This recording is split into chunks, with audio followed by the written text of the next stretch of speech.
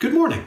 Previously, we determined the rotational inertia of the rotational inertia demonstrator from Arbor Scientific. In order to do so, we measured the force of tension acting on the hanging mass, which has the same magnitude as the force of tension acting on the pulley.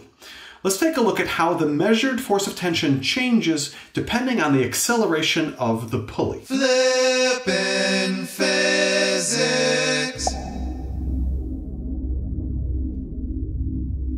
You can see the measured force of tension decreases as soon as I let go of the pulley and the hanging mass begins accelerating downwards.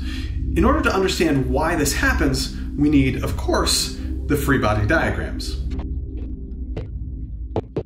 The force of gravity on the pulley acts down at its center, which is also the location where the upward normal force acts on the pulley.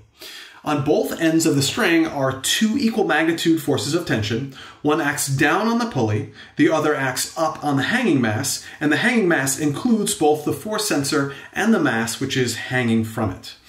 And there is a force of gravity acting down on the center of mass of the hanging mass. Let's make counterclockwise or out of the board as the positive torque direction. Bobby, please determine what the force of tension should be before I let go of the pulley. Do we not need the mass of the hanging mass to solve for that? Oh, I'm sorry, right.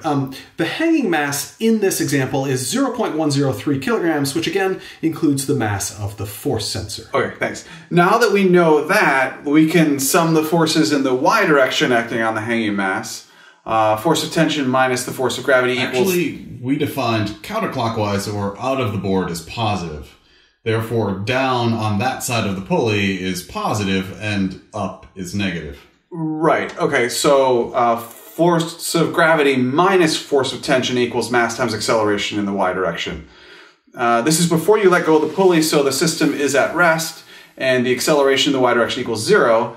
Therefore, the force of tension equals the force of gravity, which equals the hanging mass times acceleration due to gravity, or 0.103 times 9.81, which equals 1.01043 or 1.01 newtons.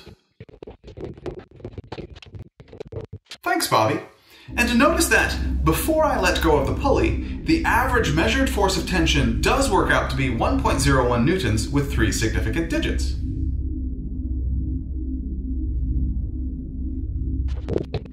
Billy, considering we know the radius of the pulley is 0.0202 meters and the angular acceleration of the pulley is 29.910 radians per second squared, please solve for the force of tension after I let go of the pulley.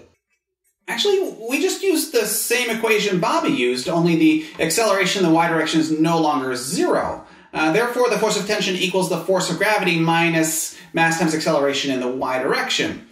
We can substitute in the equation for force of gravity and factor out mass. We know the acceleration in the y direction of the hanging mass is the same as the tangential acceleration of the rim of the pulley, which equals the radius of the pulley times angular acceleration.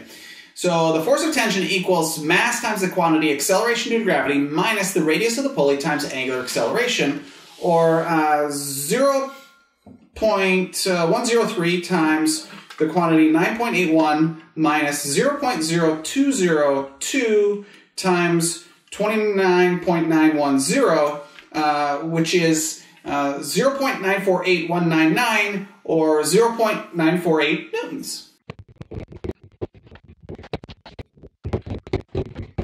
Thanks, Billy. Our average force of tension, while the system is accelerating, measures out to be 0.955 newtons, which I would consider to be very close to the predicted force of tension of 0.948 newtons. So please realize the force of tension in the string depends on the acceleration of the hanging mass or the angular acceleration of the pulley.